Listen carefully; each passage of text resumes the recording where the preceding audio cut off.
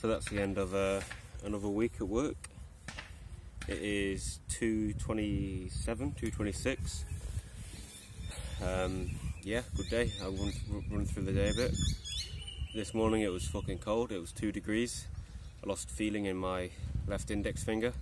It was damn cold. Now it's fucking gorgeous. Yeah, we did a induction training thing that we were supposed to complete before work, but we were never emailed. Boss just says, okay, spend the first couple of hours just doing that. So from 7:30 till like just gone 9, I was doing this shit. And then that was basically break as well. Started properly working at about 9:45. We got to a reserve, mulching. Mulched there, went to another reserve for about 11:45.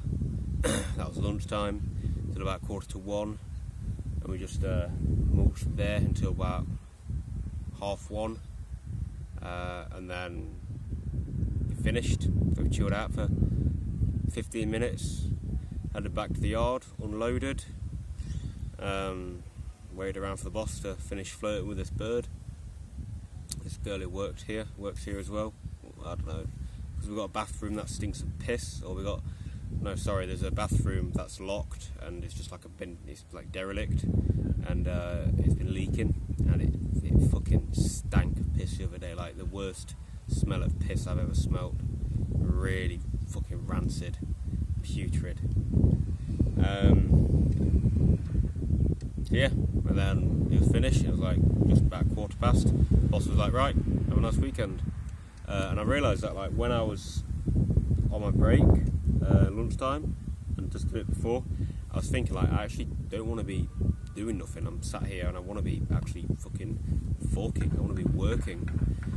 And I realised like yesterday I didn't do. Yesterday we did fuck all yesterday. That's when I was on a steamroller yesterday. That was fun. That was very fun. A bit like, oh, but at the same time it was good shit. And yeah, like yesterday I came home after, I overate yesterday because this guy brought these, all this snacking, because I bust my tyre, flattened my tyre 2 days ago. Yesterday, guy gave me a lift, and there were all these cakes and shit, all these biscuits, Fox's shit. Well, it weren't Fox's, but custard creams and whatnot, and I overate on them. And yeah, just felt pretty shitty for the rest of the day. Didn't feel that great. I wasn't doing much physical labour. Got home and didn't feel like I'd done that much. Today, however, I've done quite a lot of forking, and I feel good. And then, yeah, what else today? Yeah, I was on the back of a ute, just forking off mulch while the ute was slowly moving forward. Zach was driving. I had my playlist on, so it was pretty dope. We just listened to a lot of classic rock, and toward the end of the day, I pulled out some Megadeth and some Pantera, and that was good shit. Just not blasting, but playing quite loudly. Some heavy metal while just forking mulch into a barrow with great sunshine, relative warmth, like 14 degrees, and when you're working it's quite warm. There's banging, great. I know I look back on these days and be like, this was some good shit, because it genuinely is some good shit. And then yeah, I don't know what else I want to talk about. I guess I could do a little overview of the week. Yesterday, came back, Nico had made these weights. Finished off making these weights out of sand and buckets. So you like the bottom end of buckets, cut a hole through the end, put them together, already filled with sand, put them together with a bit of pipe, and yeah, you've got like 20 kg dumbbells, fat dumbbells, homemade, which is damn good of him. Yeah, I think I've already spoken about how I had multiple people, like, I know one guy offered me a lift, another guy offered like to service my bike and repair the tyre for me and shit. I was just like, man, having people like this, having some, just nice to be in like a tight community where everyone gets along and we can just take the piss out of each other all the time, and it's just fucking good fun. It's good. Like, not one time have I woken up and gone like, oh, I've got work today. Every day, sometimes there's a bit of trepidation about the bike ride to work. Most most of the time there never is any. I'd say pretty much all the time. It's not really, there's no really anxiety regarding the bike ride. It's just like, oh, that's what I've got to do. And when I'm on my bike anyway, I pretty much enjoy it all the time. So yeah, it's a damn good gig. 5 minutes of what? What have I talked about for 5 fucking minutes? Now I've got a 3-day weekend, so I'm going to try to play a lot of guitar. I've got that. I'm learning. What am I learning at the moment? Can't You Hear Me Knocking by the Stones, which is fucking fun to play, and learning bits of Symbolic by Death, which is also fucking fun to play. I say Can't You Hear Me Knocking is more fun. Yeah, good shit. I got my paycheck. I got 21.32, which is more than I expected, because I expected to get taxed a lot. So yeah, that's just good. My rent's 952.5. That's me. A month. We got our internet last night. Yeah, I don't know. Maybe I'll start slowly losing weight as I'm doing this, but I'm not even overly honestly, I'm not too bothered at the moment. Like, my goals at the moment are just keep doing what I'm doing, really. I guess a goal could be to fucking start enjoying life, and yeah, just enjoy my time over here. Like, Jesus Christ, like the first 5 months, nearly 6 months in the hostel, yeah, I learned a decent amount. One of the best lessons I learned was regarding one of my disgusting habits. You tramp, Luke. Self-contempt, negative self-talk. What does that say about you? One of the best lessons was, yeah, when I was doing that bout of like jogging and stuff. Just, you know, the idea of how much self-expectation I was laying on myself, and learning that I am only human, and I can't really expound all that I learned from that at the moment. I think of a lot of what I've learned I can't really articulate yet. I think it's just like my mind has learned. Yeah, about not expecting so much from myself, not trying to strive toward things that I'm not positive I definitely value a lot, and not, you know, I don't value enough to sacrifice what needs to be sacrificed to achieve that end. So I can say, for example, I want to run a marathon, and that is a desirable goal that I do, you know, I would value, but I don't value it enough to make the sacrifices to be able to do that. You know, all the intense amount of training I'd need to get there. So yeah, I'm not willing to sacrifice all of that. But in the past, I'd probably say, I'm willing to sacrifice that, but I'm not aware of how much I genuinely enjoy it, like the jogging thing. And maybe I can enjoy it at a different time, at a different time in my life. For example, jogging at this time in my life was like compulsion driven, rather than driven through like spontaneity. So yeah, another time in my life it may be a more genuine drive, a more spontaneous, authentic drive. Yeah, hopefully that makes sense. Yeah, so just try to enjoy life, not load myself with shit to do in the evenings. Like, just do what I keep doing at the moment so far, what I seem to be doing, which is just like not out of self-expectation. It's almost like there's a bit of a push, but it's not like, oh, you've got to do that. You know, well, this is what I'm going to say. I get back, I unpack, I undress and just get my shit out of my bag, and I'll go for a shower. Oh yeah, 2 days ago was the first time I had a completely warm shower in, I don't know how long. A long time. I don't know.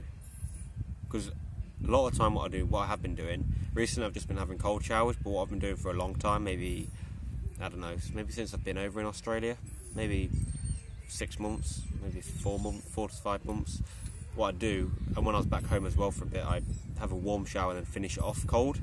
But now I've just been, well, over the last 2 days, I've just been having, and including today, 3 days, when I have one when I get back, I've just been having warm showers. And the first time, which was 2 days ago, it was warm, and I was like, oh, I'll turn it to cold. And I was thinking, like, why am I turning it to cold? Like, is it because I want to instill more discipline into myself? You know, develop my discipline? Was there a need to at the moment? Do I actually want to? Do I value this? I was like, no. And I felt like quite a bit of resistance to just turn it off, because for so long, for years, I've been having cold showers, like over 4 years, and I felt like I didn't want to turn off the hot, but I turned it off, and I felt good. I felt like I'd overcome a barrier, which is strange, because usually it's the other way around. Usually it's like to do something uncomfortable, like something difficult, you feel resistance toward, but now it's like resistance to doing something easier. It's like when I'll be relaxing in the evening, sometimes it'll feel like a challenge to relax. I'll be like, oh no, just watch another episode of this shit.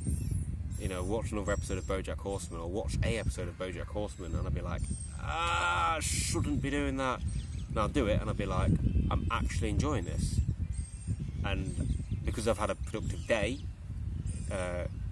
before then, prior theretofore, I feel good, because I feel like, yeah, I've actually deserved it. So yeah, well, where was I? I'll get back, I have a shower, I get changed, so I'm kind of chilled. Maybe I'll eat something like a bit of toast, usually. So, you know, I've got one slice left, so I need to do some shopping this weekend. So I'll get back after my shower, I'll have a slice of toast, and I'll eat that slowly while I'm reading. And I might read for between 1 and 2 hours. I'm 69 pages into The History of Western Philosophy by Bertrand Russell, which is so far very interesting. There's a lot of shit I had fucking absolutely no clue about. I'm just halfway through the chapter on Parmenides, which I can't recall much about, what I read this morning. Read Heraclitus, and prior to that was Pythagoras, and prior to that there was all the Milesian school. Was that Thales? I think Pythagoras was Milesian. No, it was Thales. Anyway, I read that for like an hour or two, and then I may cook proper dinner, or after that I will maybe chill out a bit on my phone. I don't fucking know. But then I'll play guitar, maybe 15-20 minutes, and then I will cook, and then I'll chill out, because by the time I'm cooking, it's like 6:37. By the time I'm cooked and I'm sat down, it's usually like 7, half 7. And usually I'll have like an hour until like last night we watched the last episode of The Pacific, me and Nico did, and then I went to bed, 8:30. Went in bed, read like 4 pages of The History of Western Philosophy, went to sleep last night. Yeah, woke up a bit before my alarm, woke up feeling fine. I slept the last 2 nights in a row without interruption. I got to sleep relatively easily as well. Fucking banging. Can't tell you exactly why. You know why I'm less anxious? I don't know. I'd like to journal tonight. I haven't journaled. This is like my journaling now. So yeah, I'd like to journal like written tonight, perhaps. I almost feel like I don't need to, because I've got somewhere documenting my life, which is here, this platform. But eventually I would like to turn it into like a memoirs, and I don't really want to transcribe this and put that in my book. That sounds a bit, yeah. Anyway, I don't know if that will ever happen, but yeah, it's an interesting idea that I've had for a while. Ala Elliot, thank you. I think that's it. Oh yeah, I'll talk a bit about me, a bit more about me, this egocentric asshole. Yeah, I was thinking, like, when I got asked to do that interview for a newspaper or whatever it was, The Age, and I could say, oh, that's just down to luck. Then I was like, okay, I got asked to do that interview simply because I had an interesting story to tell that I told when doing the original interview for the Moorland Council. and I had an interesting story to tell. One, because I had an interesting story. Two, probably because I articulated it well and actually provided interesting details. And I have the interesting story because I persisted over here. I could have easily gone home like most other people did. I could have not looked for a job. I could have stagnated, but I got this job after persisting. Well, I didn't. It was easy to get, but there's little effort went into many things over the time. You know, it wasn't just. It was pretty easy to get. I did get pretty fortunate, but nevertheless, to be in a situation where I can get the job, I had to persist. So yeah, it was like down to me and my efforts, and then fucking people in the background, motherfuckers. I'm distracted now. Cunt. Yeah. And then I thought they were using the play part. That'd be very naughty. And then I got the original. I got asked to do the original interview. You know, Chris was like, "Lukey, come and do this interview shit for the council." Me, Zach, and Jilly, and I got picked not just because I was just a random person who went, "Oh yeah, you." Probably because I've got charisma and I get along with the boss and I can have a laugh and a joke and take the piss, and that's because I am who I am. It's not just because boss went eeny meeny miny fucking mo bitch. It's because he went, Lukey, you know, he offered me to the day before. He was like, Lukey, do you want to do this interview? Would you be happy doing it? And I was like, yeah, sure. And that was on my head, you know, on my head, on my body, because of me that I, you know, got chosen. Partly, anyway. It was at least partly my responsibility. And then, and then I got chosen to do the newspaper thing. Someone said, "Oh, that sounds interesting," because I am who I am. So, you know, sometimes I should give myself a bit of fucking credit. Anyway, that's about it. 17 minutes, eh? Oh yeah, me and Nico getting on sound as like a pound. Potentially I was a bit touchy with him saying fucking retard and stuff. Nevertheless, I do think he was projecting some of his discontent with my going to bed early. I think I handled it pretty well. There was no, you know, last night there was another thing where he said, "Oh, you know, I told you." Yeah, that's it, because we got internet footage yesterday, and I was like, I wasn't worried, but I was a bit of concern regarding getting charged for like having a modem fitted or something. And I said, "Oh, well, we didn't get any charges then." And it was like, "I told you we wouldn't."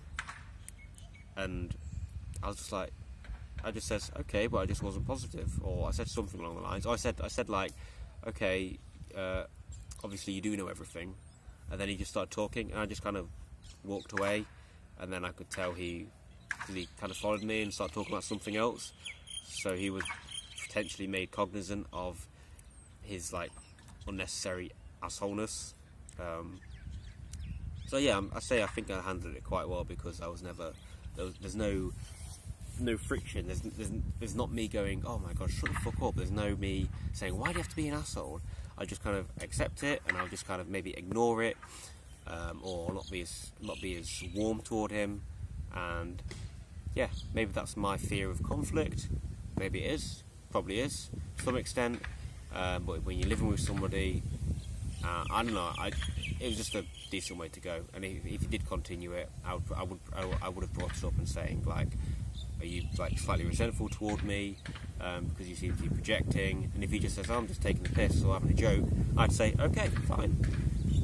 Even though he might not be taking the piss and having a joke, and even though he might actually be resentful, my saying this would probably made him aware, and him just saying, "Oh, I'm just taking the piss," is probably, it could be a facade and just saying, "Yeah, I'm just taking the piss," but silently he could be like, "I was a bit resentful, I was projecting." It doesn't have to be spoken, because that might be an element of pride that I may have hurt. Okay, now I'm just getting fucking psychoanalytical. So we'll stop it there, and also we'll stop before 20 minutes. But yeah, shit's going well so far. Generally, some days they're a bit like, last night I had a bit of anxiety because I hadn't physically laboured as much. Nevertheless, things are going up a bit, and I'm more like, with my dad, we spoke the other day, and I was more patient, and I was enjoying talking to him, which hasn't happened for a good while. Sorry, it's going past 20 minutes. But yeah, usually because I'm just very impatient with my dad, especially because he talks a lot about himself. But the other day I can't remember what he was talking about. I can't most of the time recall anything he talks about, but I remember being more patient and not getting frustrated in the phone call.